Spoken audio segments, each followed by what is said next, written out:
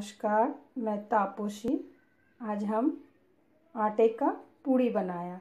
इस तरह का पूड़ी आप भी बनाइए और खाइए। खाकर देखिए, अब अच्छा लगे तो मेरे चैनल को सब्सक्राइब करें और कमेंट करें।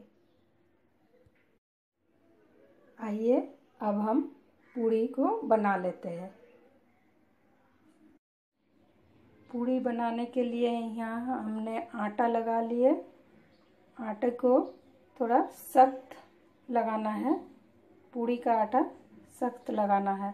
हमने इस आटे को जिस तरह हमने रोटी और पराठे का आटा लगाया था उसी तरह इस आटे को भी लगाना है, लेकिन इसमें थोड़ा कम पानी देना है, सख्त करके गूँथना है।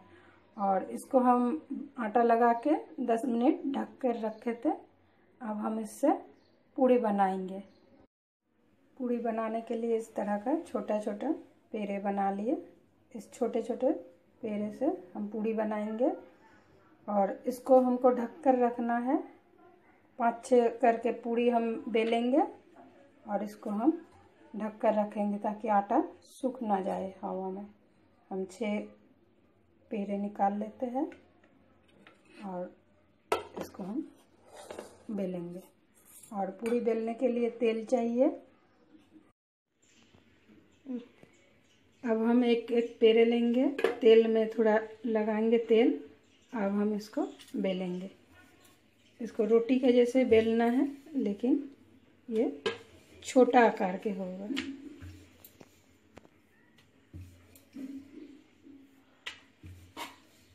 इसको घुमा घुमा कर बेलना है।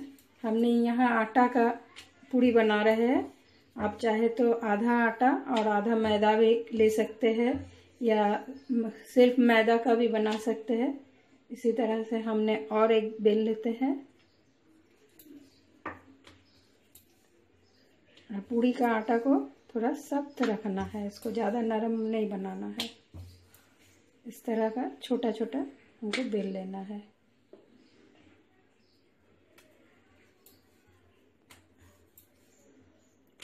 हम 6 पूड़ी बेलेंगे और उसको तल लेंगे। एक साथ सभी पूड़ी को बेलना नहीं है, नहीं तो सूख जाएगा पूड़ी, फिर फूलेगा नहीं अच्छा से। इस तरह से हमने सभी 6 पूड़ी को बेल लेंगे। फिर इसके बाद और 6 बनाएंगे। इस तरह से बनाना है, एक साथ बनाना नहीं है। कढ़ाई में तेल डालें और तेल गरम हो गया। अब हम इसमें पूड़ी डालेंगे। एक एक करके पूड़ी को भूनना है।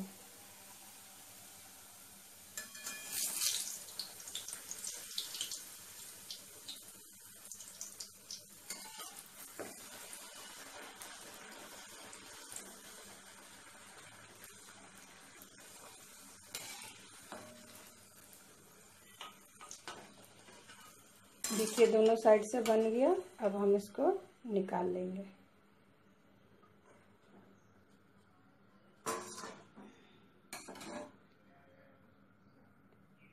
फिर एक पूड़ी डालेंगे।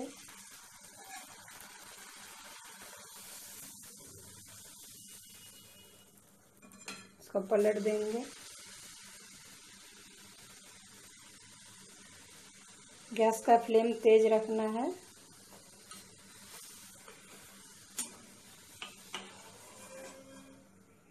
ये भी बन गया, इसको भी निकाल देते हैं।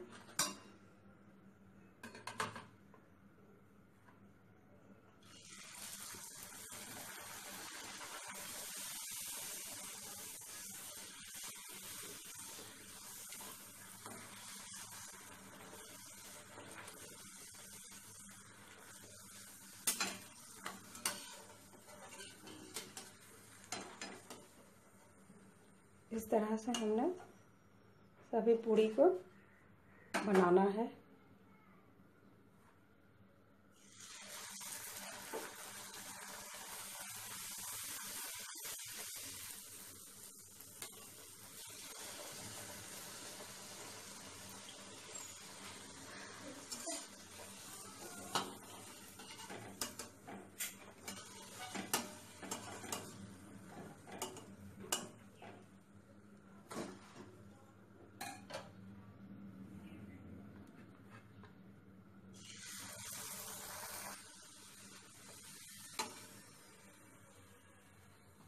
देखिए मेरा सब पूरी भुन गया।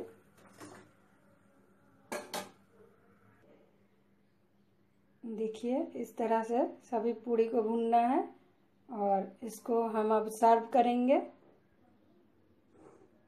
देखिए हमारा पूरी तैयार है।